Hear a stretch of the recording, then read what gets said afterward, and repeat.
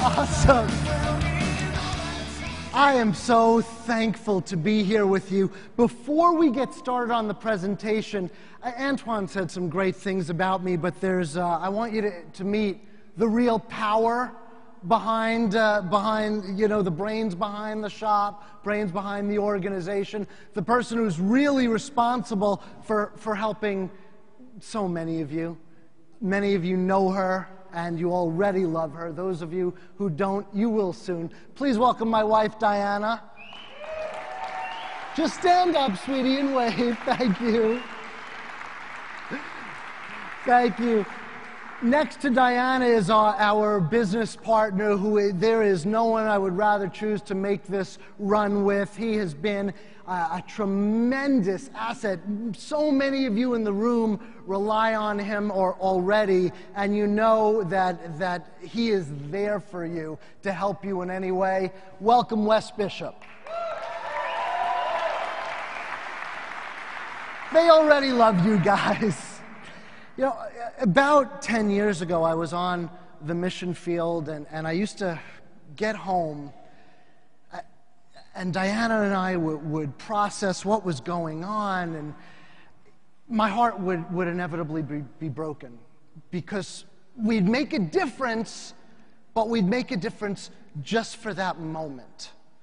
You know, and then the tsunami hit. We went to Sri Lanka and spent time on the dirt floors, and we would do some building, and then I'd get home, and depression would hit. You know, what are we really accomplishing? Yeah, I know it's like the starfish. You throw one in, you help that. But we felt so helpless overall. Then a few years later, I was in Cuba, and we would walk miles and miles to help these small villages and actually do some baptisms where nobody can see. And it felt great at the moment, and then we'd come back to the United States, and all the people would be in the same impoverished position that they were before we left. And we just felt impotent, you know? We felt like there was nothing we could do for lasting change. And Diana and I were just praying, saying, what can we do? There's got to be a way to really make something, a difference that's lasting. Do you know, something that's impacting? So a number of years ago, we had a vision. We had a vision to create a culture of both success and significance. See, if success is what happens to you, then significance is what happens through you. Yes, of course we should strive for success. It's contagious. By the way, if you hear something you like, feel free to applaud. I can see you. This isn't TV, okay? So we're saying, what can we do? And actually, we met over the years, 10, 15, 20 networking companies, and it just wasn't the right one. There was never an emotional fit. But having dinner with Andy McWilliams, pouring my soul out. And then he met Diana, and we were sharing there. We were just talking about the whole process. And Andy said, your vision is my vision.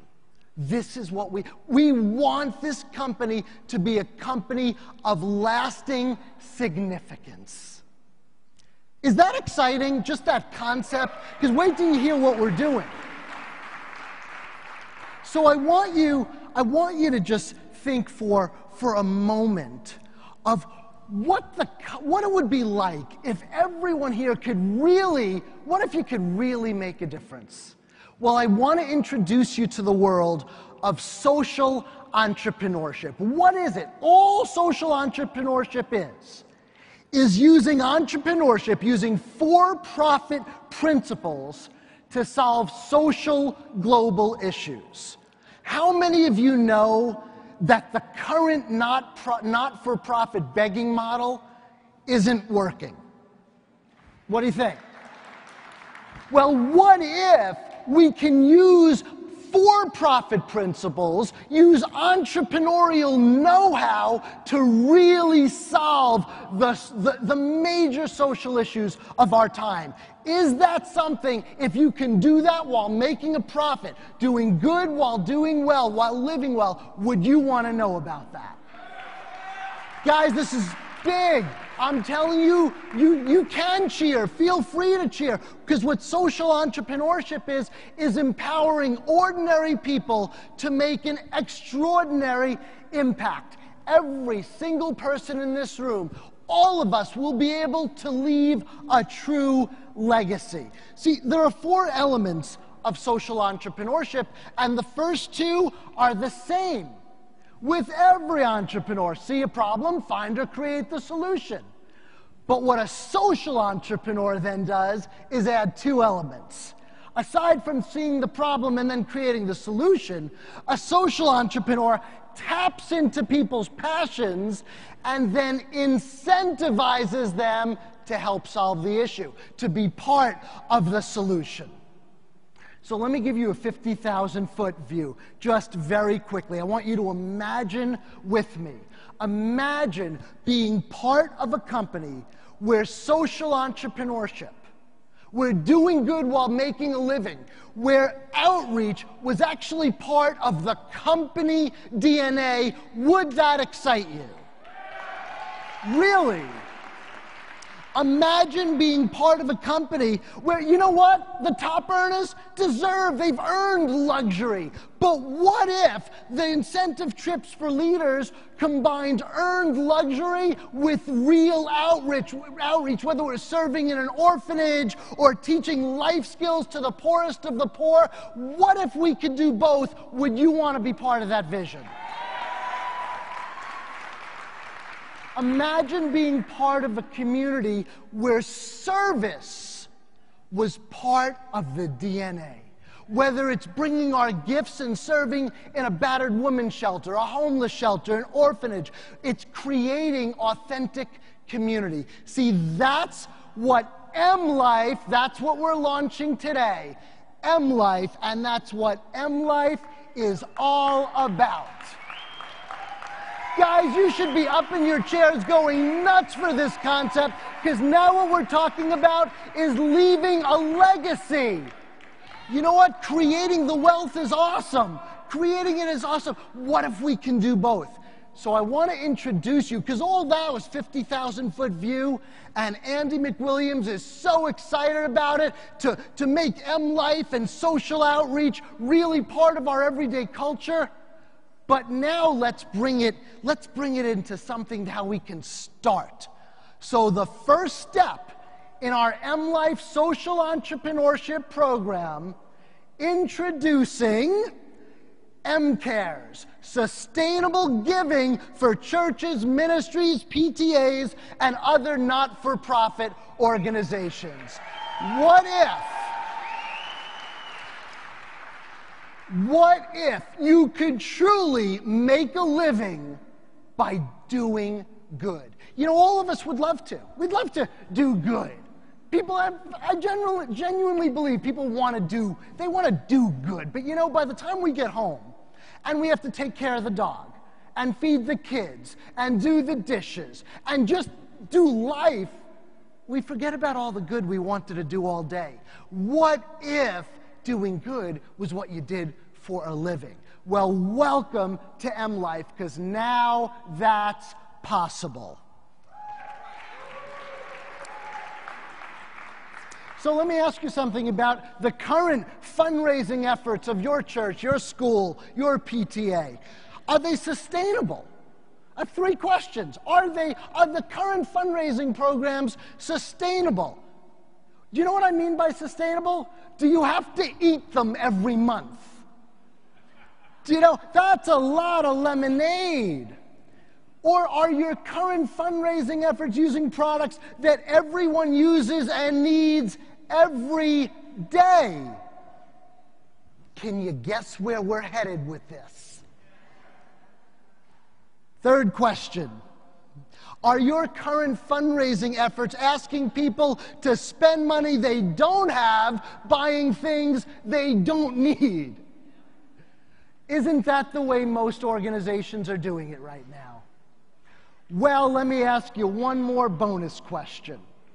Are the current fundraising efforts you see making everyone around you fat? Nothing against Krispy Kreme.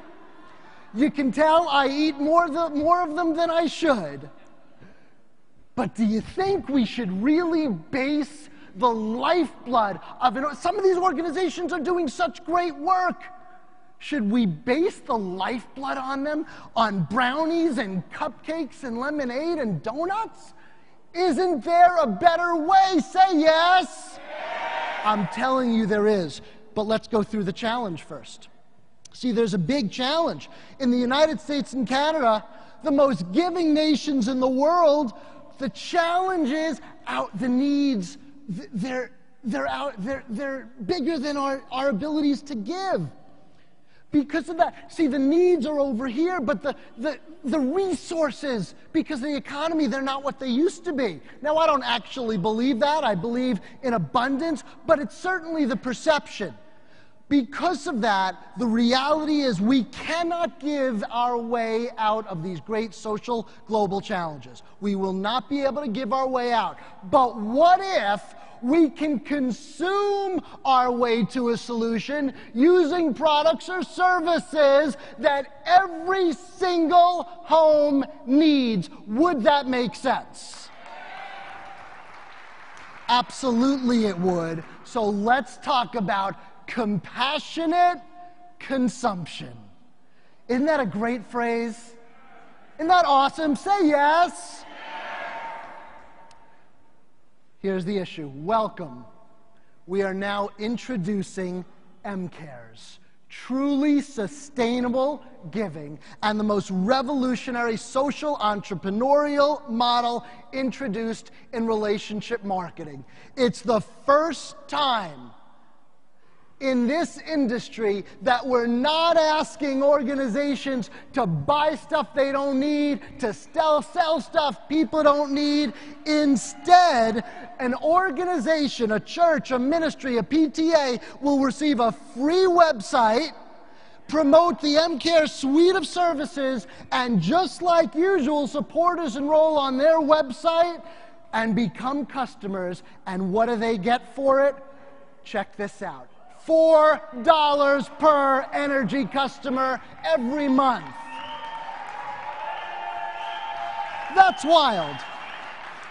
And how about $2 per customer per month for non-energy related services? But what's in it for you? I mean, that alone should just get you so excited. But what's in it for you? Well, how about the feeling that comes only when you know you are making a sustainable difference in your community? Is that enough? Well, let's give you a little something. How about this? How about a person who enrolls the organization receives $1 per energy customer per month? Now how about 50 cents paid another 6 levels actually through the entire organization? What we're talking about is truly using social entrepreneurship, using entrepreneurial and for-profit methods to solve the great social global issues of our time. That should jazz you. Let's close with the vision statement. Listen to this. By inspiring, just that alone would be enough. What if we could just inspire? By inspiring a movement of social entrepreneurs, we will empower families around the world to live life to the fullest, retire with dignity, and leave a legacy to future generations. Together, we will give radically, live passionately, and create lives of impact, influence, success, and significance. I have about 10 more seconds. Here's the thing. Success is what happens to you. Significance, that's what happens through you. Together, we have an opportunity to build a company of global significance. Are you with me? Say yes. Awesome. Thank you so much for your time. Welcome to MCares.